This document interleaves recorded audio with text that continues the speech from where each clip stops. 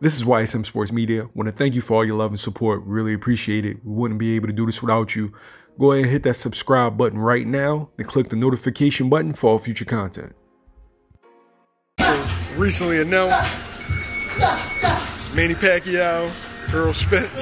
Yeah, that's my favorite fight that's been announced so far. It's an interesting fight because Pacquiao hasn't fought in a while since Keith Thurman. He got the victory, but it's been a long layoff since then, so we don't actually know what he's gonna come with. And Errol just came off a good victory against Danny Garcia. A lot of people are saying that he's not the same since the car accident. So a lot of questions going into this fight, but it's a real good fight, and it's a meaningful fight because I believe it's a unification fight. So 3 belts on the line, and then I'm excited because after this, hopefully the winner of this fight could meet Terrence Crawford at the end. So this is my favorite fight announced so far. And Castano and Jermell Charlo, those are 2 fights I've been looking forward to.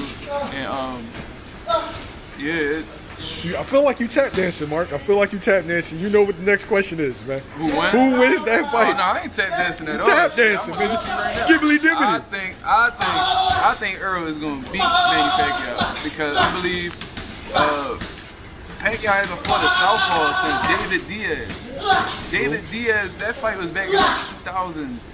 I don't even know, between 2006 and 2008. So it's been a good what?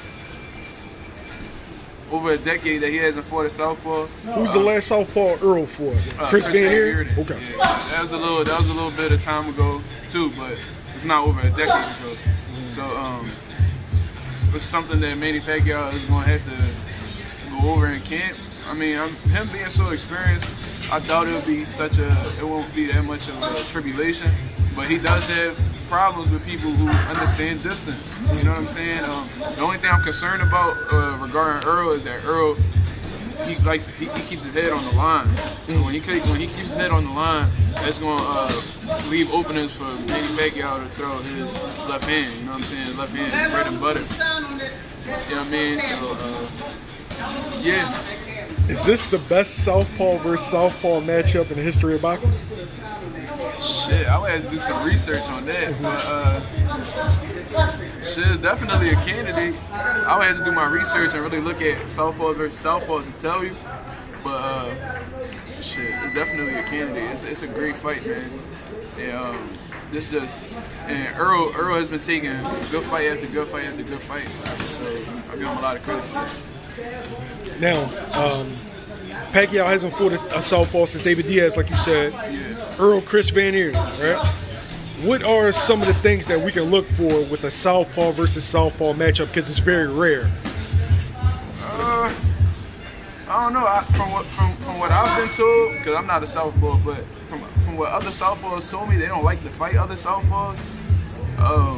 Why? I guess they just used to, because this is a right-hand dominant world, so a lot of southpaws, they like to fight. They're used to seeing right-handed fighters. So what I'm expecting, the way I see it, he's going to look for who's going to take control in the jab department, which I believe is going to be Errol, because Errol throws it so frequently. And man, what to look for? Southpaw or southpaw? I don't know, man. I just be thinking about the fight. I don't know what the hell is going to happen at all. Decision, stoppage, what? Huh? Decision, stoppage? I don't know, man. Errol back with his strength and conditioning coach, and you know when he was with Blu-ray, he was getting a lot of stoppages. And then he said he was going to get a nutritionist on top of that. So that lets you know that Errol's going to be extremely prepared for this fight regarding cutting his weight properly and getting the right workouts.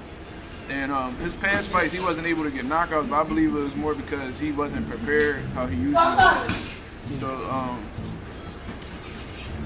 I can see Errol getting the stoppage, man. I can really see Errol getting the stoppage. I can't see Manny Pacquiao getting the stoppage because the last person he stopped was like Lucas Matisse. But besides that, he had like a little dry spell with the knockout. So either Errol by stoppage or decision, or Manny Pacquiao by decision. Okay. Thanks, Mark.